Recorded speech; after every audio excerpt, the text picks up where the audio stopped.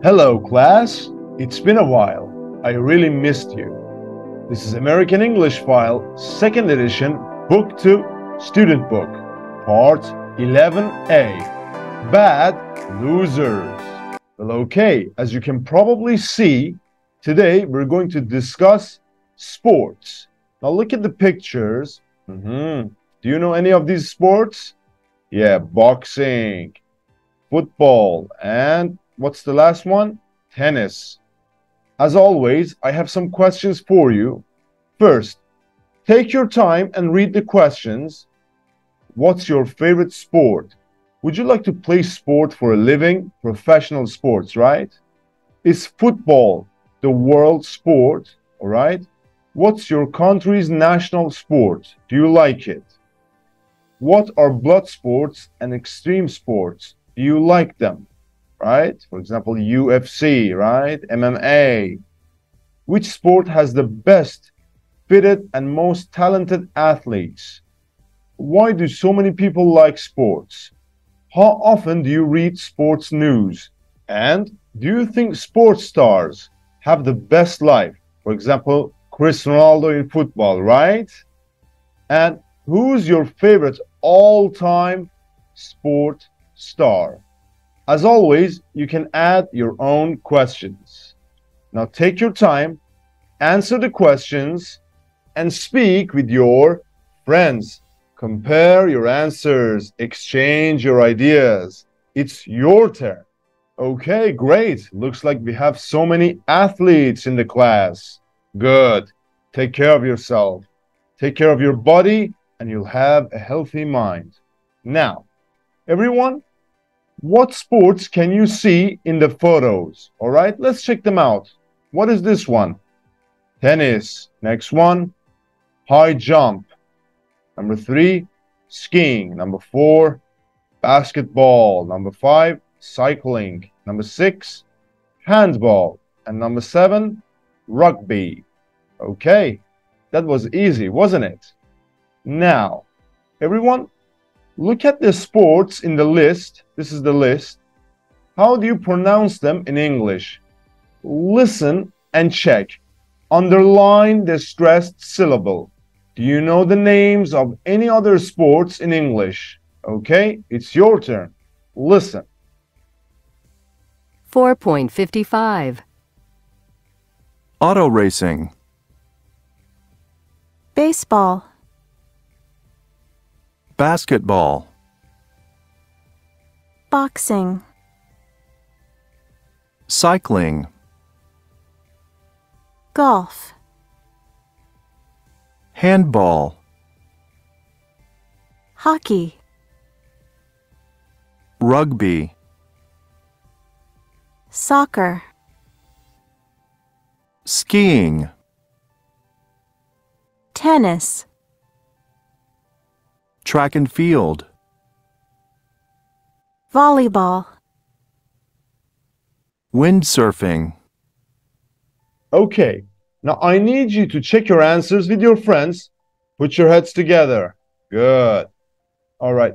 So auto racing, baseball, basketball, boxing, my favorite one. Cycling, golf, handball, hockey, rugby, soccer, skiing, tennis, track and field, volleyball, windsurfing. Okay? Now everybody look, verbs with sports. You use play for sports with a ball.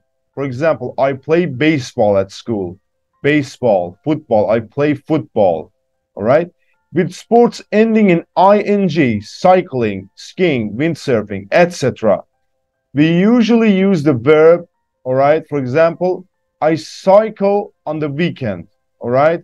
Or I go plus sport. For example, I go cycling on the weekend. So we either use the verb or we use go. And one more point, we use do for martial arts, yoga, Pilates, etc. For example, I do yoga twice a week. And you know what martial art is, right? For example, karate, right? Very good. Now look, play handball, play hockey, play badminton, play ping pong, right?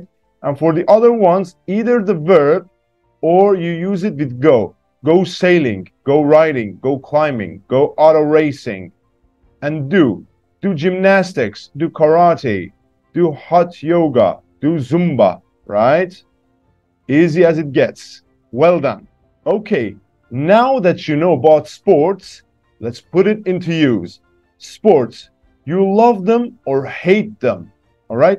Ask and answer with a partner. Give and ask for as much information as you can. Speak as much as you can with your partner, you and your friend. All right, let's check the questions out. Do you do exercise or play any sports? Yes, what? Do you enjoy it? No, why not? Why not? Do you used to exercise or play any sports? Why did you stop? All right. Which sports do you think are the most exciting to watch? And quite the opposite, which sports do you think are the most boring?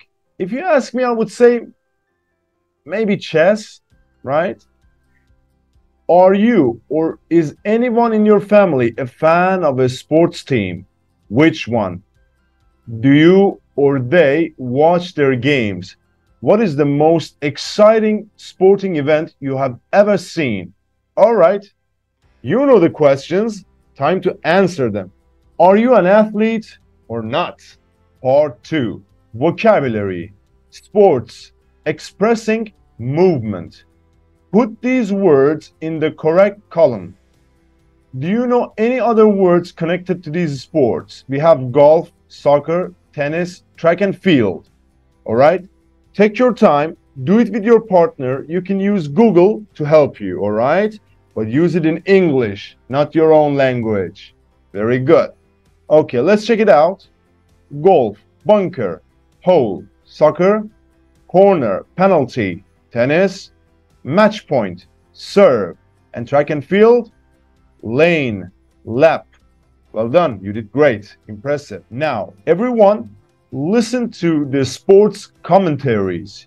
What are the 4 sports? Name them. There are 4 sports. Let's do it. 4.56. 1, Oh, that's a really long one. Oh boy, the ball has gone into the lake, and that might be the end of his hopes of winning the US Open this year. 2, It's a penalty! Yes, the referee has given a penalty in the last minute of the game. This is England's big chance. The goalkeeper is waiting on his line. Here we go! Oh no, he's missed it! The ball has gone over the bar. I don't believe it. England has missed a penalty in the last minute. 3, And there's the bell for the last lap. Now they have to run around the track one more time in this 10,000-meter final. The African runners are in first, second, and third positions, but the Brazilian is coming up fast in the outside lane. This is going to be a fantastic finish. 4,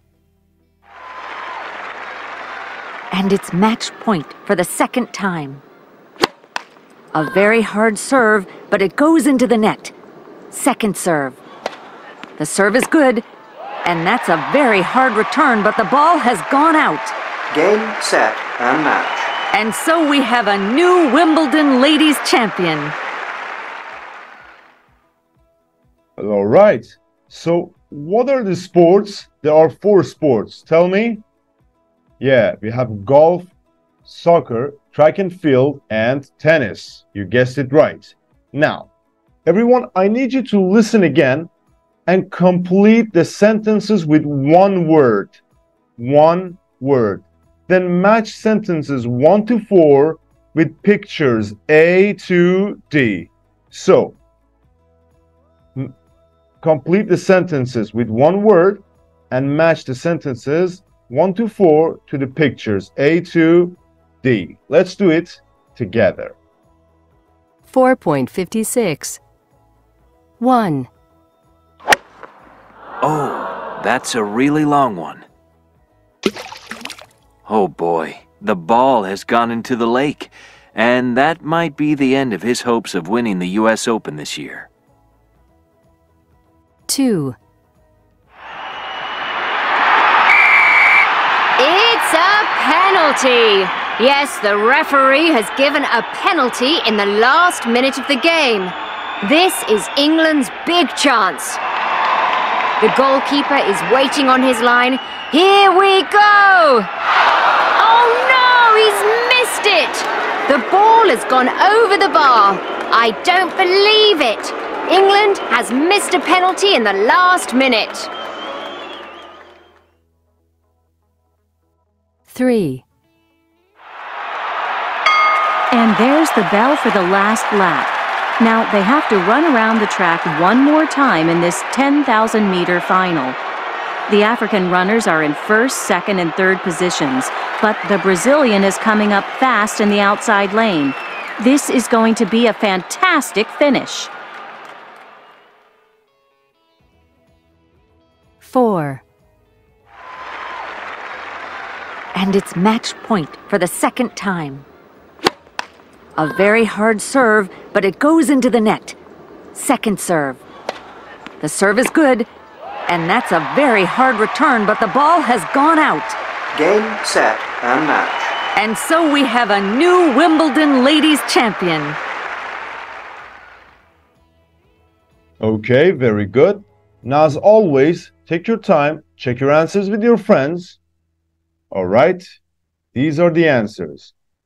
Number 1, B, the ball has gone into the lake. Number 2, C, the ball has gone over the bar, right? And number 3, A, now they have to run around the track one more time. And the last one, D, that's a very hard return, but the ball has gone out. Well done, everyone. You did great. All right, you're doing great. Now, everybody expressing movement. Look at the pictures.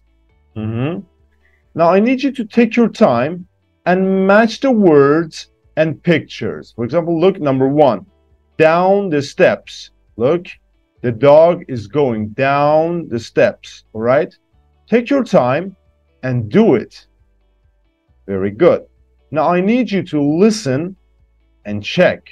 Okay? 4.57. Expressing movement. 6, Under the bridge. 11, Along the street. 10, Around the lake. 8, Through the tunnel. 4, Into the store. 2, Across the road. 3, Over the bridge. 12, Up the steps. 7, Past the church. 9, Toward the lake. 1, Down the steps. 5. Out of the store. Well done. Now, everyone, I have 2 tips for you. Look into and out of. After a verb of movement, we use either in or out or into or out of a place. For example, come into my office. He ran out. He ran out of the room, right? Easy. Now, away, off, and back. All right? We use away to express movement to another place. For example, go away. And by the way, that's very rude. Don't use it. I don't want to speak to you. The man ran away when he saw the police officer, right? So go away. We use back to express movement to the place where something or somebody was before. For example, after dinner, we went back to our hotel. Their dog ran away and never came back, right? And the last one, we use off to express movement down or away. For example, get off the bus at the train station. The man ran off when he saw the police officer. Well done. You did great, everyone. Let's move on. Part 3. Grammar. Expressing movement. Everyone, complete the sentences with a verb from the list. Hit, kick, run, throw. Okay, let's do it together. In basketball, you have to throw the ball through a ring with a basket. All right. Number 2. In soccer, you have to kick the ball into a goal. Number 3. In tennis, you have to hit the ball over a net. And the last one, in an 800-meter race, you have to run twice around the track. All right. Now look at the sentence below. Try to think of 3 different verbs you could put in the blank. For example, walked. The man walked along the street until he got to the corner. All right, what other verbs can we use? Let me help you. For example, ran. The man ran along the street until he got to the corner. Drove along the street. Cycled along the street. Jogged along the street. And jogging is my favorite sport. I do it every morning. If you check my Instagram, every morning I have a story where I jog and how many kilometers I jog in a day. Well done. Everyone, just listen. All right? 4.58. The man went up the steps and into the church. He drove out of the garage and along the street. I ran over the bridge and across the park. Great. So, as you can see in the pictures, for example, look, the man went up the steps and into the church. He drove out of the garage and along the street. I ran over the bridge and across the park, right? So, to express movement, use a verb of movement. For example, go, come, run, walk, etc. And a preposition or adverb of movement. Up, down, away, right? In or into, out or out of. Remember, use into or out of plus a noun, or in and out if there isn't a noun. For example, come into the living room. Come in. We went out of the house. He went out. All right, very good. Now let's practice together. All right, it's time to show me what you got. As always, I have 2 exercises for you. A, circle the correct preposition. For example, I lost my cell phone signal when I went through a tunnel, right? And exercise B, complete the sentences with the correct preposition. Stop the video, take your time, do it yourself. No help from your friends, just you. This is your turn. Okay? Now, check your answers with your friends. Put your heads together. Well done. All right, now let's do it together. Very good. We ran to the ocean and jumped into the water, right? Number 2, if you go past the bank, you'll see the supermarket on the right. Number 3, he walked along the street until he got to the park. Number 4, the plane flew over the town and then landed. Number 5, the dog ran toward me, but then it stopped. Number 6, we biked over the bridge and into the city. Number 7, the racing cars went around the track 12 times. And number 8, the little boy suddenly ran across the road. Okay, so far so good. Exercise B. Now, number 1, as I biked under the bridge, a train went over it. Number 2, come in, the doors open. Number 3, this is the 3rd floor. Go down those stairs and you'll come to the 2nd floor. Number 4, he walked into the cafe and ordered a coffee. Number 5, I like going out on a Saturday night. Number 6, he took his passport out of his bag. Number 7, the last one, I'm exhausted.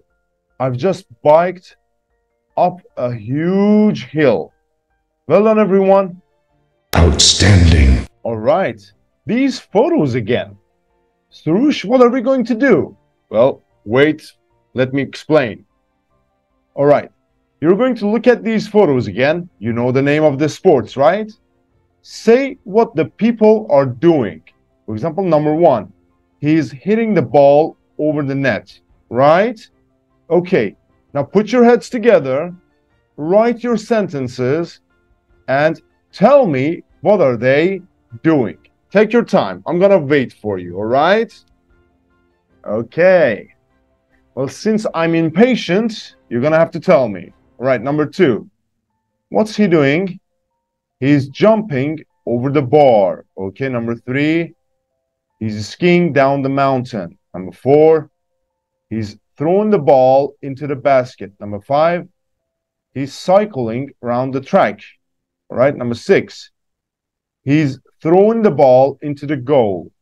And number 7, one player is pulling the other player down. The other player is running toward the touch line. Yeah. There's a line that if you touch with the ball in your hand, you score a goal, right? That's rugby, I think. Very well. Part 4, reading and speaking. All right, what is the title? Bad Losers. Okay. First, I have a question for you. When you play a sport or a game with family or friends, how do you react if you lose? Are you a good or bad loser? Are any of your family members or friends bad losers? For example, when you lose, oh, you did this, the referee did that, you know, you're a bad loser that way, all right? But if you say, okay, good on you, better chance next time, right? Or I will exercise more and I will beat you next time, you're a good loser. All right, discuss this with your friends. Very good. Good, but we're not done yet.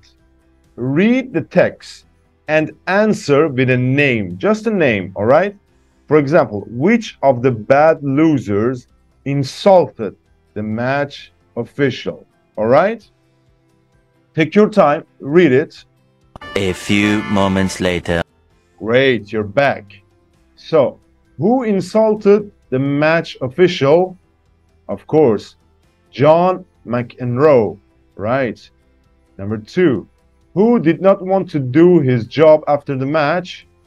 John Howard. And who became very emotional when he couldn't take part? John Drummond.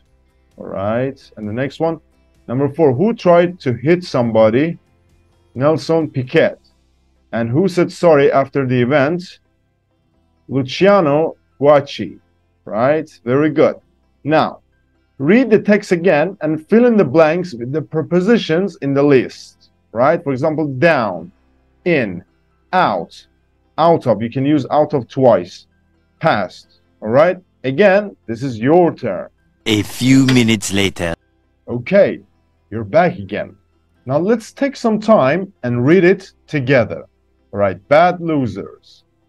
Now, the hardest lesson to learn in sports is how to lose with dignity, without blaming your defeat on the referees or refusing to shake hands with your opponents. Here are some famous moments when losing was just too hard. Okay. In 1981, at Wimbledon, a young John McEnroe was serving. The umpire said that his serve was out, but McEnroe thought it was in. He became furious and shouted, "You cannot be serious," at the umpire. He also called the umpire an incompetent fool. Ooh, naughty, naughty. In 2003 Track and Field World Championships, the 100-meter runner John Drummond was disqualified for a false start. Drummond lay down on the track and began to cry. 2 hours later, his coach told the journalists, "He's still crying. We're making him drink water because he's becoming dehydrated." All right. Now, the next one. In 1982, German Grand Prix Nelson Piquet was winning the race. He was trying to pass Eliseo Salazar, who was last in the race, but Salazar didn't let him go past him, and Piquet crashed into Salazar. Piquet jumped out of his car and started trying to hit and kick Salazar without much success, of course. South Korean soccer player An Jung-hwan scored the goal that sent Italy out of the 2002 World Cup when they beat them 2-1. But Jung-hwan also played for the Italian soccer club Perugia. Pardon me, I'm not very good with names. After the match, the president of the club, Luciani Gauci, announced that the player's contract would not be renewed. That gentleman will never set foot in Perugia again. Gauci said, "I have no intention of paying a salary to somebody who has ruined Italian soccer." Gauci later apologized, but An Jung-hwan left the club and never went back to an Italian club. All right, he did the right thing. When England won the Rugby World Cup in 2003 by beating Australia in the last minute of the match, the Australian Prime Minister John Howard was so angry that in the medals ceremony, he almost threw the medals at the English players. His behavior was described by a journalist as being like an unhappy 5-year-old at birthday party who starts throwing toys around. All right, nice. You did great, everyone. Now, as always, we have some highlighted words. Try to guess the meaning. You can check your Google Translate, but use English definition. And now, in pairs, answer the questions. Number 1, who do you think was the worst loser, right, of these bad losers? Whose behavior do you think was understandable? And do you know any famous sports people who are bad losers? Okay, and for the next part, tell me about your experience. What did you do last time when you lost a game? This is on you. And all the way to the last part, an opinion essay. Everyone, read the article once. Do you agree or disagree? All right, let's see. Now, I need you to read the article again and complete the blanks with a word or phrase from the list. Use capital letters where necessary. All right, these are the words. For example, look, in my opinion, finally, firstly, instead, for example, to conclude, thirdly. All right, take your time. I'm gonna wait for you. 12 seconds later. Good, you're back. Now let's read it and complete it together. There are too many sports shows on TV. Do you agree? Every time I turn on the television, I'm sure to find a sports show on one of the channels. If I change channels, there will probably be a sports show or a sports report on the other channels too, especially on the weekend. In my opinion, there are definitely too many sports shows on TV for the following reasons. Okay, very good. Now, firstly, if you compare sports with other TV shows, sports completely dominate. The only time you can watch talk shows or game shows or soap operas is on weekday mornings or afternoons. This is not fair to people who like other kinds of TV shows. For example, dramas, political shows, or documentaries. Secondly, the sports shows on TV are not only the important games. Every week, they show boring games from college and even high school divisions. Thirdly, I also believe that on the weekend, most people want to relax in front of the television. Many people, including me, don't like sports and prefer to see good movies or funny comedy shows. And finally, I think that even on news programs, there is too much information about sports. It is very annoying when they talk about sports for hours every day, especially when there are more important things happening in the world. To conclude, I think TV should show fewer sports shows, especially on the weekend. Instead, it should show other kinds of shows and more movies. On news programs, they should talk about important things that are happening in the world, not about sports. All right, very good, but we're not done yet. I need you to write an essay, but how? You're going to write an article called "There Are Too Many Reality Shows on TV." Do you agree? With a partner, decide if you agree or not, and think of 3 or 4 reasons. Write the article. Write 4 or 5 paragraphs. Paragraph 1, write an introduction. You can adapt the introduction in the model article. Say if you agree or not. Middle paragraph, give your reasons. Begin the paragraphs with firstly, secondly, thirdly, and finally. Last paragraph, write a conclusion. This should be a summary of what you write in the middle paragraphs. Check your article for mistakes, for example, in grammar, punctuation, and spelling, and show your article to other students in the class, your other friends. How many of your classmates agree with you? How many disagree? All right, you're going to write an essay. The first paragraph is usually the introduction. How to write an introduction? For example, you rephrase the task, right?